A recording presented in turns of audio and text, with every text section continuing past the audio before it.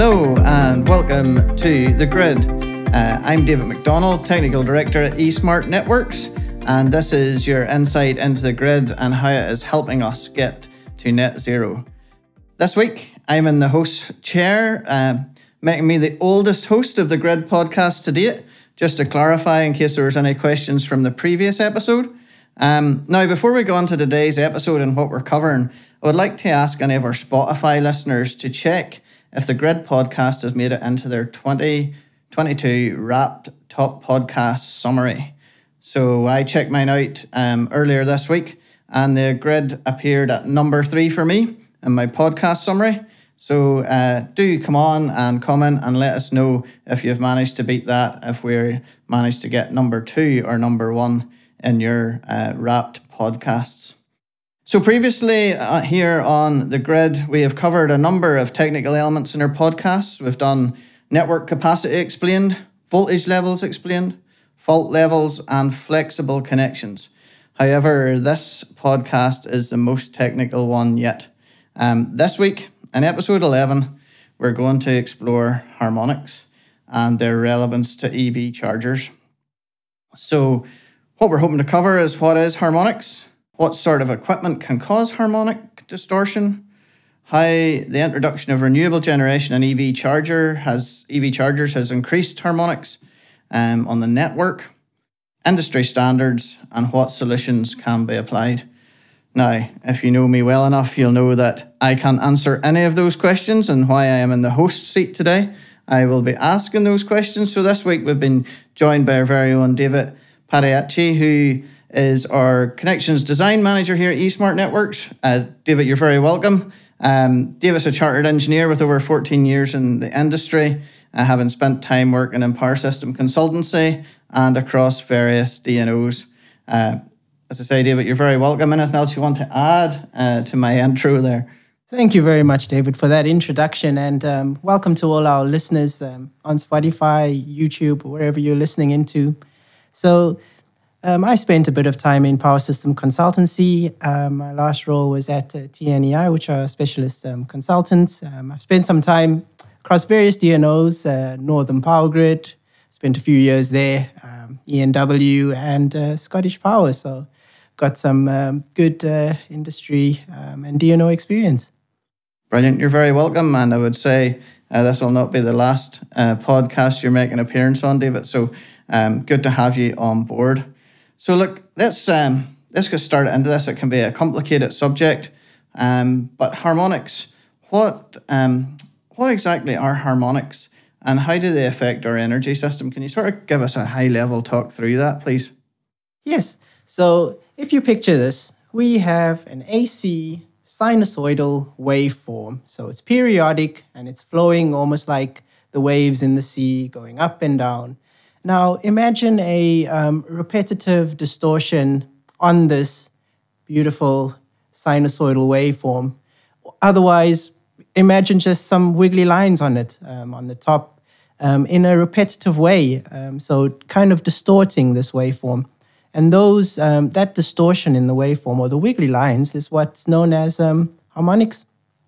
So harmonics are continuously repetitive and occur as a combination of integer multiples of a base frequency to recreate a complex periodic waveform. So this was first defined by Jean-Baptiste Joseph Fourier in the late 1700s and early 1800s. And he developed what is known as the Fourier series. And he also defined the fast Fourier transform, which is a mathematical technique used to calculate harmonics. Yeah, no, great, David. I mean, I'm having flashbacks to A-level maths and and to sitting in lectures in Belfast a long time ago now. So yeah, lots of historic, and certainly the theory's been there for a long time. And you're talking about the waves and the sort of wiggly waves. I understand that, and maybe it's a bit like our own Brian Moorhead when he's out in the surfboard. I know he likes to do a bit of surfing now and again. I definitely would think he would add a distortion or two to a wave.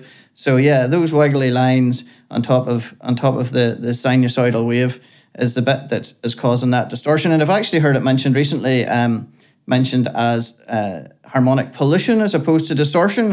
Any thoughts on that? Harmonic pollution is a nice way to refer to it because it is actually pollution on the network because the effects of harmonic can be damaging to electrical equipment.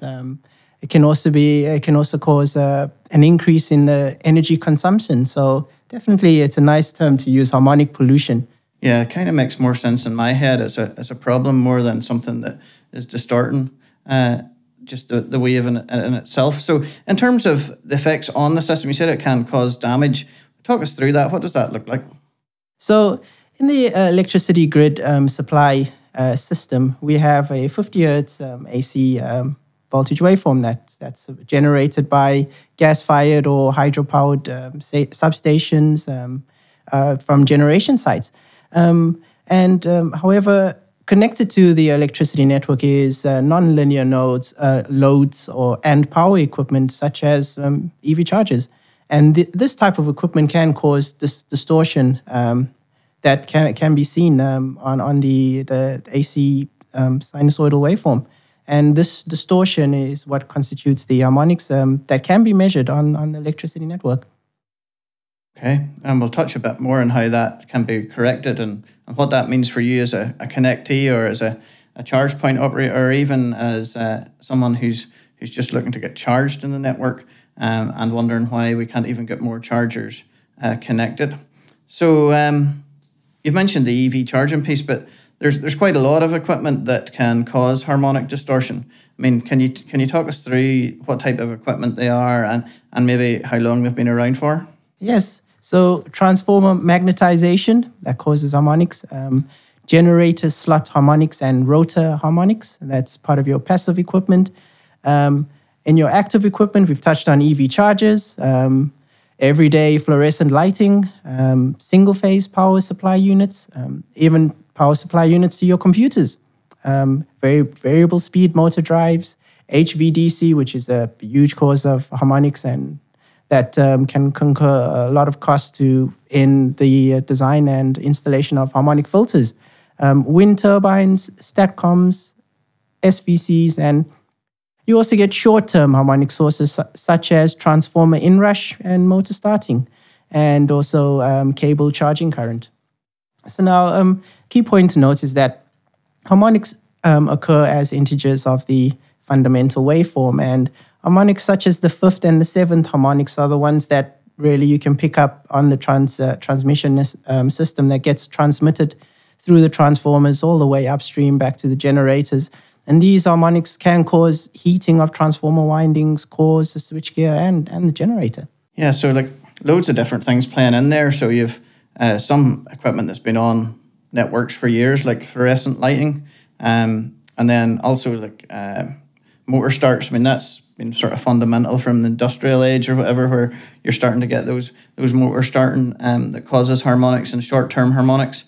And the network operator's been dealing with that for years. But as you say, there's a few more joining that party now. So you have the EV charging piece, you have wind turbines, particularly sort of in that net zero space. So a lot of things competing there. Just like an interesting one in that fluorescent lighting. So and we'll talk about maybe headroom later for harmonics, but with the move to LED lighting, is that going to help us a little bit in that space?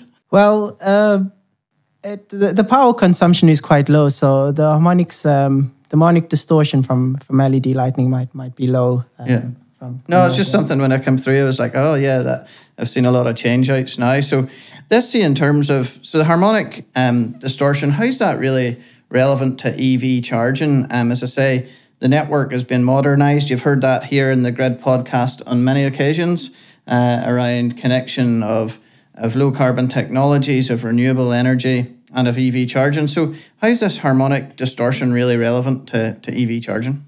Yeah, so the presence of harmonics in the electricity distribution grid has always been there. And however, due to the increasing uptake and penetration of EVs and renewable energies, there has been an increase in the harmonic distortion observed on the network. So EVs apparently have power electronics equipment that convert the AC to DC to power the batteries. And this conversion causes harmonic distortion, which can be injected into the electricity grid if it is not monitored and controlled. If you have the scenario where many EV chargers are charging at the same time, such as a large electrical bus depot, then the harmonic distortion in that particular area will be much higher than normal. And the increase in fast and high power chargers will lead to a considerable increase in harmonic distortion observed on the local grid. Okay, and in terms of how does that damage the grid? What does that look like in terms of equipment on the grid and how that can affect it? Yeah, this will give rise to greater losses observed on the grid, more energy consumption required to power the grid. And damage to equipment. Yeah, well, it's sort of like age assets as well, or quicker the aging process of assets like transformers. Yes. Okay, perfect. So we want to try and manage that. And obviously, as I say, Harmonics has been about for a long time.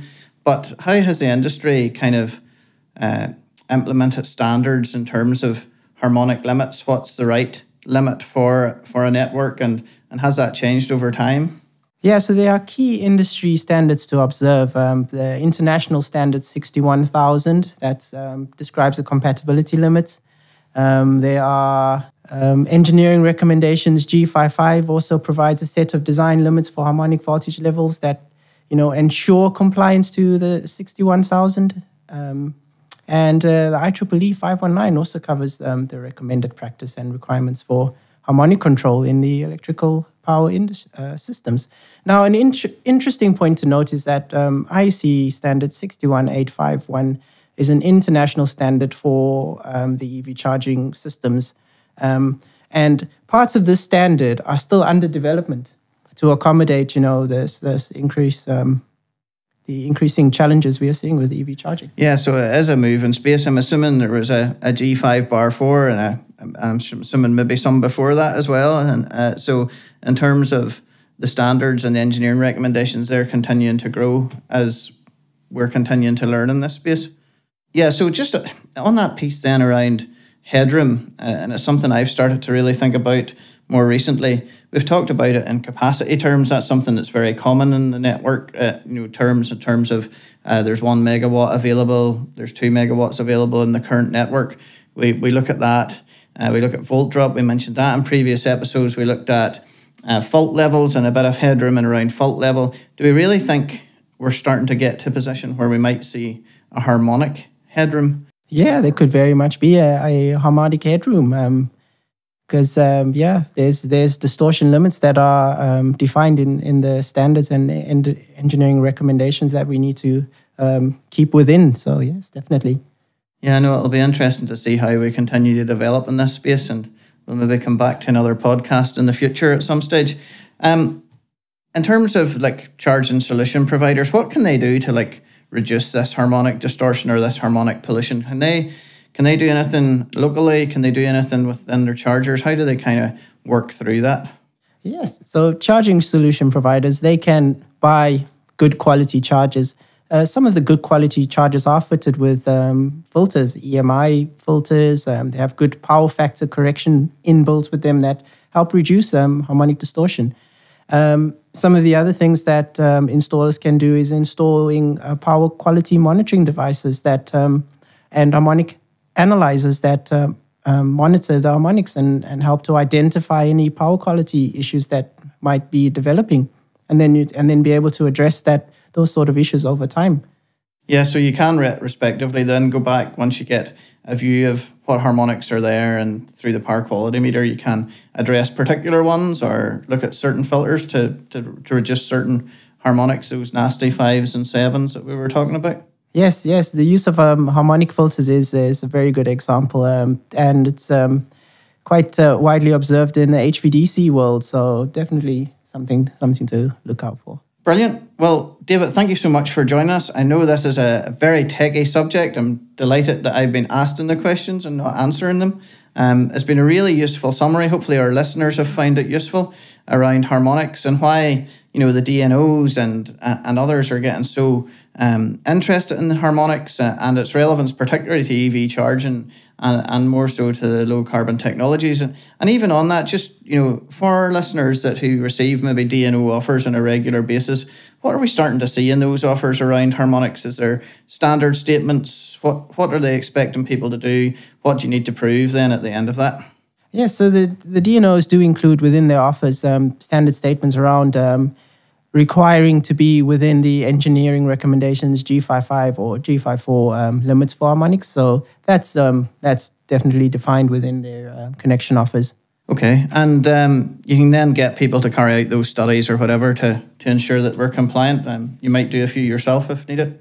Yeah, so we've within eSmart, we've developed a Type 2 harmonic assessment spreadsheet, and we've been collecting a database of harmonics for EV chargers. So we've got quite a good database and all that's been collecting over time, and we actually can compare harmonics from different chargers, the ones that we've observed. And what you do notice is that the more high power the charger, the more higher the harmonics. And then what's also observed is that the more better quality the charger is, maybe the more expensive it is, and the more well designed is, you'll see a slight reduction in harmonic distortion on that. And that when purchasing a EV charger, you can look at the data sheet, and that will give you a total harmonic distortion percentage.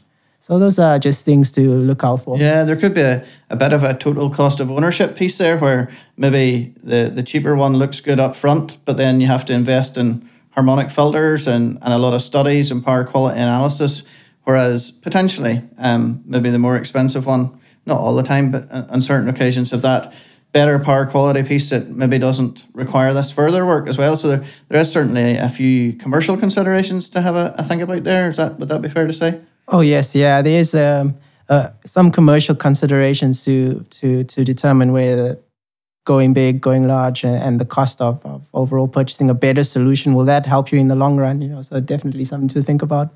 Brilliant. Well, a few teasers left there for you, our listeners, to have a consideration of when you come to purchasing maybe EV chargers and getting your DNO offer. So once again, thanks very much, David. Great to have you along. In terms of our listeners, thank you for listening again. Please do continue to subscribe on YouTube or wherever you get your podcasts. You can ask questions on YouTube in the comments. You can also leave us comments through the grid on eSmart Networks page on LinkedIn, so you can drop us an email as well at thegrid@esmartnetworks.co.uk. If you have particular topics you want discussed, I know one of our listeners talked about power factor correction, so hopefully they've enjoyed some of today's harmonic piece. And if I'm not speaking to you again before Christmas, have a lovely Christmas and a happy New Year. Thanks very much for joining us. Thank you very much, everybody. Have a good Christmas.